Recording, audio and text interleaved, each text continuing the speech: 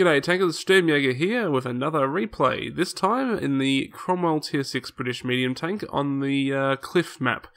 Cromwell is a very decent medium tank, very capable on its own, and also very popular stronghold choice, just due to the overall power it has. Key features here are the gun, although it has very bad, well, not bad, just very average gun handling, has very weak armor but good gun depression, is quite fast, accelerates quite well as you can see there, and yeah, and there's, I believe it's got 10 degrees of gun depression, 0 at the back just due to that little exhaust there as you can see at the side view. And yeah, on the move accuracy is not great. This is more sort of peaking tank, a peaking medium, as you'll see above. Pardon me, just getting over a cold. It's currently quite cold in Australia, so we're in the middle of winter and we're having a cold snap. It's like 18 degrees, which is not cold, but it's cold enough for us. As we see, our first foe is a T-37, and he's one of the best tankers on the enemy team. Right now we're going to waste our time here because really we haven't got any good shots in him. We should have gone further up the hill, because we probably would have got some side shots on him, and also got some damage on him. We'll get a shot here, but it's just, the gun's not quite accurate enough. It's an accurate gun, but it's just the aiming time. It takes a while for the gun bloom to come down. Now this is where I like to play on this map, in the medium or light. Just popping rounds into the back of heavies. We get 2 shots into that KV-85 there before he gets behind some rocks and we're able to shoot him. Cheeto hits us for 116 damage. He's hidden at the moment, but we'll see him shortly. Yeah, this is a really good spot because you're actually protected in this. Where you can see to my left, you can see the hill there is protecting me from incoming enemy fire, and I can shoot down at these heavies, and I can also scoot back down to protect myself from the heavies in the middle. So yeah, as I said, decent gun depression. You'll see in a second when I get this Cheeto. Just gotta get at the right angle.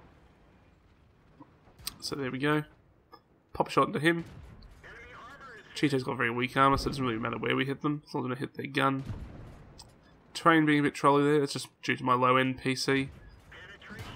The terrain isn't looking so great. T1 Heavy does delivers a decent hit to us.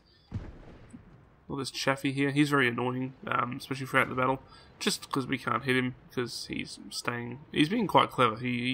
He's doing what he should do. He should spot me for his artillery, although his artillery just aren't paying attention over here, which they really should. At least one of them should have anyway. T1 Heavy, gonna try and get some shots on him. A lot of tier 5 tanks at the moment here. A lot of heavy tanks. You've got KV1 with the derp gun there. You've got a KV1S. I don't know what he had because I didn't really see him throughout the battle. There's a Cheeto we did some damage to earlier. We're not going to see him for the rest of the battle either. That KV1S is going to get taken out in a second. Pop around to the Tier 1 Heavy. You can sort of snapshot with this gun, but it's just, as you can see there, the accuracy is not amazing. So there you go, there's the T1 Heavy and KV1S gone, and then the other T1 Heavy's gone. Chappie being very annoying. I mean, he's not coming over. I mean, seriously, come over and let me shoot you. Put a nice side shot into the KV1S. I think we even tracked him. I'm not certain. Looks like we did. Oh, maybe not. I'm not sure. Put another nice hit into him. We were being very ballsy there. Just he's got the 122 Zerp gun. If he had actually laid a hit into us, we would have died. Just due to the sheer power that thing has. So Chaffee, again, being very annoying. I don't like Chaffies. I don't like playing them, I don't like playing against them, because people always seem to be able to play them better than me. Love the T-37 though, and the Bulldog, which I've got some replays coming up for you shortly about that one. Panther is quite a decent tank. I've been playing it on the Asian server.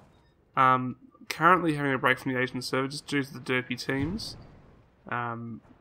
Also not a massive fan of the. I've been playing the Alpha Clarence Panzer, and I'm not a massive fan of it. I mean, it's a good tank.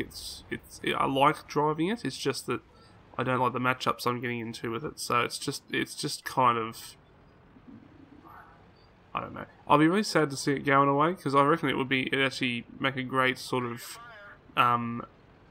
not light tank, such as the what's that tier 5? The Crusader, which is another tank I really like in this line. I don't mind the Comet. Comet's not too bad. It depends on the player. I think it's really player dependent on whether you like it or not. It's kind of similar to this, although it's a lot slower. Well, by 10 kilometers an hour, but still, it's slower. So you can't really do the main medium thing where you zip around and do things. Although that's more of a light thing. But anyway, so we've done quite well there. We're one shot for pretty much anything left on the enemy team, but we've pretty much won this. We're going to mop these up. Going to encounter a Tiger P in a second, and we're going to put some shots into him. So the slowness of the gun aiming in there. Took a couple of seconds. Putting more shots into him. The gun's quite decent as well. It does 150 per shot, I think. Let's have a look. Yeah, 135. So that's a bit of a high roll for 150. So yeah, but still decent gun, and it's very good. So he didn't get any kills. Just tracked that artillery when that Challenger took him out. Oh, was it Jackson? Sorry, not the Challenger. Challenger's also based on the Cromwell. It's just got a different turret. Pretty much plays the same from what I understand, but it's also got a better gun.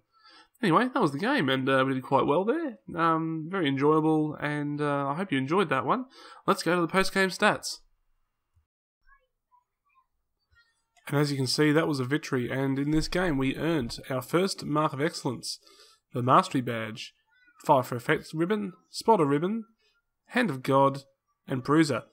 And we also got Confederate, which was nice. We earned 33,578 credits and 6,175 XP. This was a ×5 event, however, so it's not like we did an amazing job. It's just that we had a ×5 event. But still, very good game. Also, we came top on XP with 1,235 base XP. And the reason for this is, and a shout out to our T29, T37 who did very well. T37 is a very decent tank as well, very popular stronghold tank as well. And this is the reason is, we got 2,536 spotting damage, which is very good indeed. Yeah, there's not much better you can do for your team than give them that much spotting damage. Well, you can give them more, but that's a decent amount of spotting damage, which really would have helped the team out. So, yes, that's my mastery game, the Cromwell, and also gaining our first Mark of Excellence. I'm very happy with that. I've got some tanks I've kept, and Cromwell's one of them. I will most likely be trying to go for my second and third Mark of Excellence at some point. My pattern's almost there. I'm at 83%, so we'll be waiting for that. Anyway, I'll leave it at that, and I hope you enjoyed the replay as much as I did enjoy playing it and also editing it. So I hope you guys have some fun, and I'll see you next time.